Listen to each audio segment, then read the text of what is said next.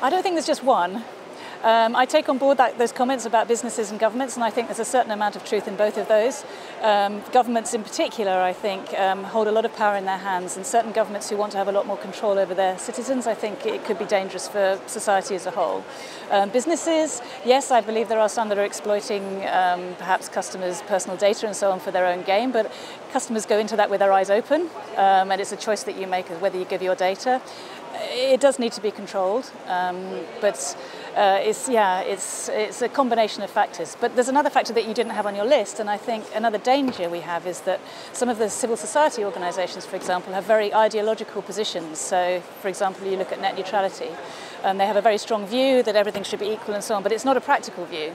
And there's a danger there that if those net neutrality principles, for example, were seen through to their ultimate objective at the end, that would really slow down the internet and prevent people having the access that they've become used to. So I think ideology in itself is a bit of a danger and something that we need to be wary of, and we have to be pragmatic about these things.